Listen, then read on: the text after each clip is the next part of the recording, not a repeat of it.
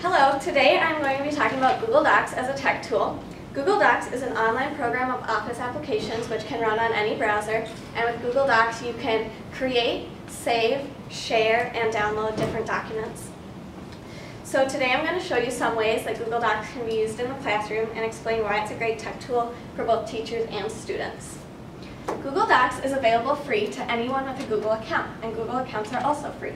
So you simply log in with an email and a password, and Google Docs can be accessed anywhere with internet, which is great and wonderfully useful because all schools have internet connection, and you find Google Docs under the Drive option.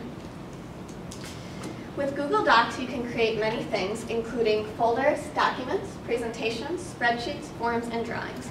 And one thing that's really nice is you can download your completed things in many different forms, such as PDFs, which we use a lot in this class, and also JPEG files and other things. So Google Docs helps students. It assists them with collaboration, peer assessment, and development. And today, Caitlin's been kind enough to bring her computer, and she's going to help me demo a little bit how Google Docs can be used with multiple students. One of the best features on Google Docs that's really unique is that you can share things. So the owner of the document, which is me, simply adds somebody's email, and then you choose whether they can edit, can comment, or can view something. Caitlin can edit this document, which means that we can collaborate together. So, I'm so sorry.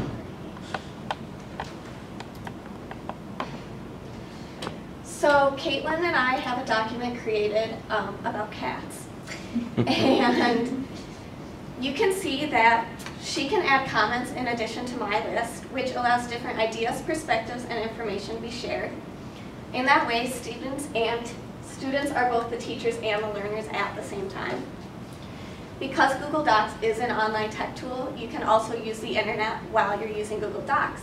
So students can pull up different tabs and search Google for images or other things, so Caitlin can add a picture. And it's been proven that synchronous communication, which is communication at the same time, allows students the opportunity to give feedback, clarify things, and share ideas very quickly, which is really nice. The fact that multiple students can work on the same document also allows the chance for formative assessment with the Can View and Can Share features. If you look at the comments section, students can look at each other's work and comment constructively. So I can say something like, "How's my presentation going?" And Caitlin can immediately comment back, "You rock." Thanks, Caitlin.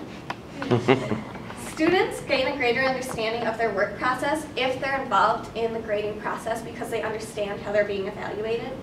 And peer assessment does teach transferable life skills such as working together.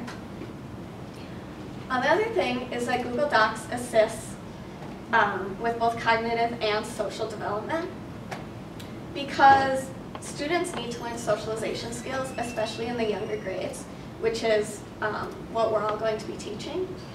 And so working together does help facilitate the socialization skills, and the different offerings of Google Docs supports diverse talents and ways of learning. In addition to helping students, Google Docs helps teachers. Most of the things that I found are benefits with organization. So Google Docs can help minimize the number of handouts. I think we've probably all had scenarios where teachers print hundreds of handouts and students either lose them or the parents never receive them. So if a teacher keeps all rubrics and other forms on Google Docs, I've put our grading rubric for the assignment up, you can simply share them with all your students and their parents, and it's a convenient way and environmentally friendly to keep everything in one place. Google Docs also saves all work, which is great because it functions as a permanent portfolio for students. My drive on Google Docs has everything I've ever made all the way back to 2008 because I started using Google Docs in high school, and that's really, really useful to look back at different assignments. Google Docs can also function as a database for the teacher because if you create something like folders, then you can put all your students' work in one place and pull examples over the years. I've put some of our links for the Wikipedia articles, so you can see that a teacher in the future could find those. And finally, Google Docs is useful because it can free up time for teachers. If students are peer assessing each other, then the teacher doesn't necessarily need to give feedback until after an assignment is turned in. And if you use Google Docs outside of the classroom for group work, then a teacher has more time in class for different lessons. There are a few weaknesses to Google Docs, but I believe they can be easily overcome. The first is that you must have connectivity to the internet, but students without home access to the internet could visit the public library. You must be 13 in the US to have a Google account, but I thought about this and I think that if a parent were to create a Google account and let their student use it with supervision, or if a teacher were to create a Google account and give all their students the password to it, it could still be a safe option as long as there is student-parent involvement and monitoring. There's also some privacy concerns, and I think a solution to this would be that students would give their parents the password and also share them on the documents so that parents become familiar and understand what's going on. So while there are some weaknesses to overcome with Google Docs, I greatly believe that the strengths outnumber the problems. I've used Google Docs for a long time, and I think that it can be especially useful inside and outside of the classroom for both teachers and students. I hope that you've learned a lot today about the benefits of Google Docs and that you use it in the future, because it's a great tech tool that has a lot of capabilities and it's pretty easy to use. Thank you.